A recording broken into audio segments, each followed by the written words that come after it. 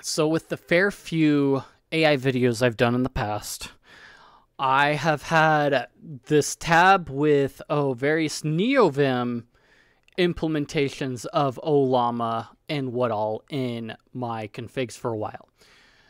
And I haven't quite messed around with it quite enough. So what I have done here is I believe I've got everything configured correctly. So what I can do now is I can go in and I need nvim app ID equals nvim Ollama. So what this is a plugin for Neovim that implements Ollama as a source of to implement Ollama into your workflow. So if you run your own local Ollama server, it's going to default to that.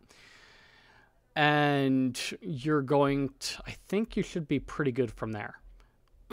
So you're going to have different prompts and commands that you can take advantage of to run in your different buffers.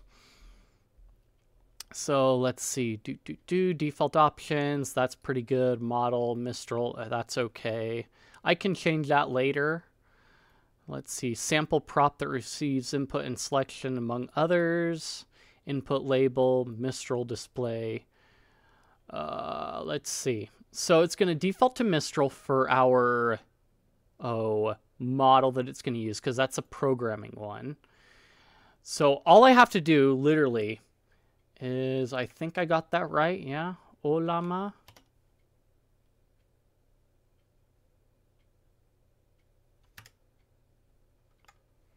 Let me double check my command. Okay, I got it slightly bad, okay? Nvim app name. That's the one that I wanted. Now it's going to install everything. It's got all of that set up. So now I can go to quit. Okay, see, space isn't working. So now what I can do is I can go, what was it? Ollama serve. Yeah. Ollama serve. And it should start up our model. I mean server.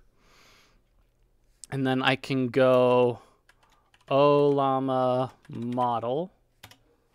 And it brings up the different models that I have for it. So I'm going to select YCoder for my model.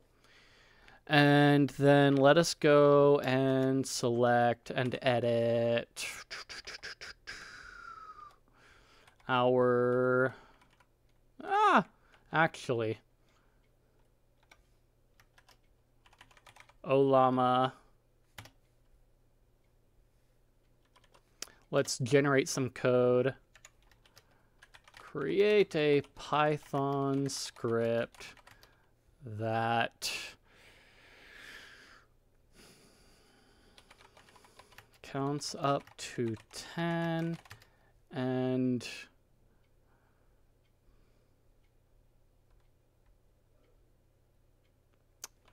says hello to different people each time.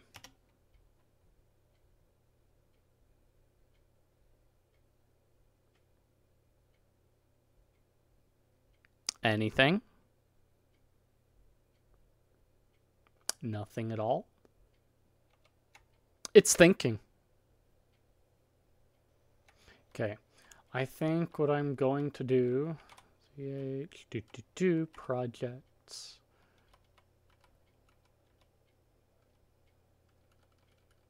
Let's go through Python projects. Let's see.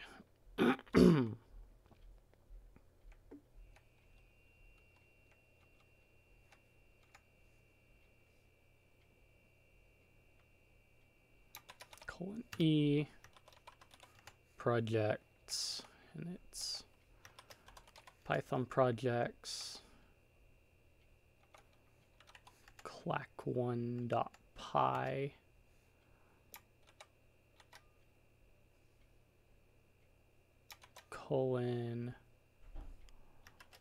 Ollama. Ask about code.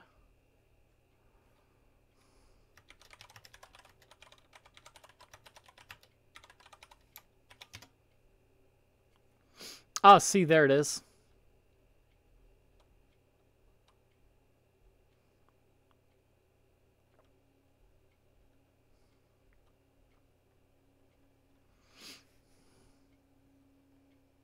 So you can ask it different questions and it will generate you different code based on a couple different things. Maybe. Yeah. Here we go.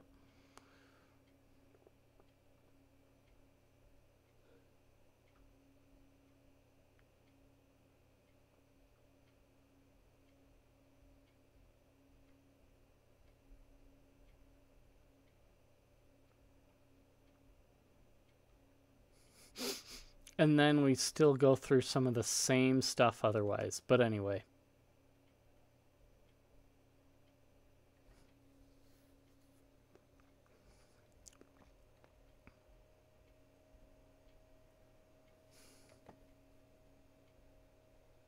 I don't know. Seems like a lot more, stuff than needs to be done.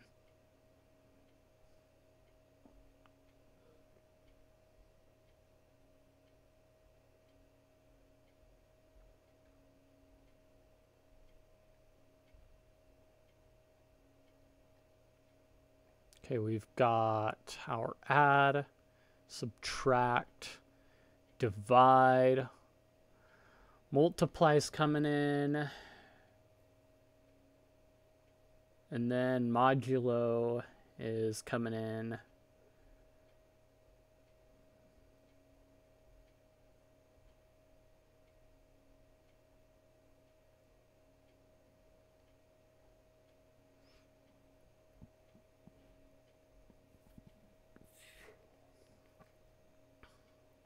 You've got your exceptions for zero division.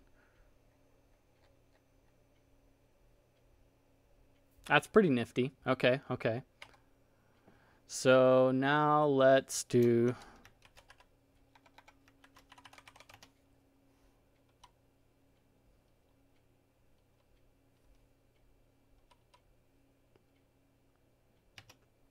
simplify code. Maybe. No.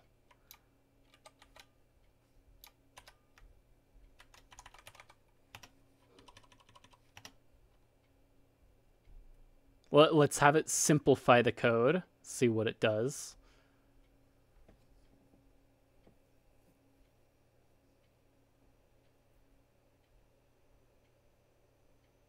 Maybe, if it can generate it out and spit it out in the buffer, which I would assume it would, but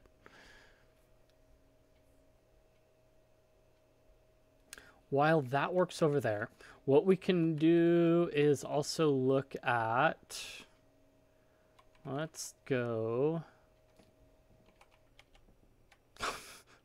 Okay, this is what it came up with when simplifying the code, which is kind of interesting.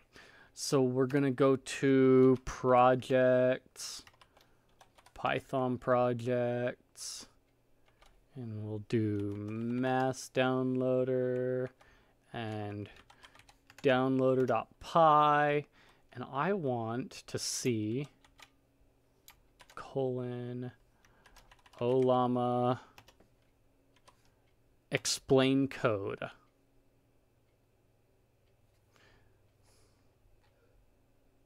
So it's going to read over the code and give us an explanation of what I wrote in the code. See how it does. Gonna actually give it a pause and then come back when it's done explaining. Okay, so it's broken down my thing. Talks about importing. Let's see. Talks about the main method defined to handle user input and initiate the download process if needed conditions are met. Let's see. It has the stuff about if there's no URL or directory path, script provides help on how to use it, and then like gives an error message if there's not a valid one. Let's see, explains the functions and structure. Downloading to retrieves all downloadable resources by parsing it with Beautiful Soup. And then downloads it one by one. Starts running with a check to see if it's being run directly or imported as a module. If it's not being imported, main function is called with all arguments excluding the first element. Anyway, yeah, I guess that's a pretty good one. So you can use Ollama to explain to you code in Neovim, which is actually really cool. So if you're one that is learning programming, having an AI companion to help you learn what code does can be somewhat helpful. Maybe you need to do like a couple different prompts to break it down even more, but it's still kind of a cool tool to have at your fingertips.